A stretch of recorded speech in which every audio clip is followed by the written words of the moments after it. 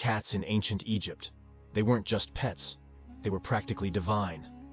Imagine a time when your feline friend wasn't just chasing yarn, but held in reverence, considered sacred, and even worshipped. Ancient Egyptians believed cats held protective qualities, warding off evil spirits. That's why they were often depicted in art and sculpture, and even mummified alongside their human counterparts. But it wasn't all about superstition. The Egyptians noticed the natural hunting abilities of these agile creatures, using them as a line of defense against pests and snakes. Thus, the domestic cat was born. These wild companions evolved from hunters to gods, and from gods to lovable pets.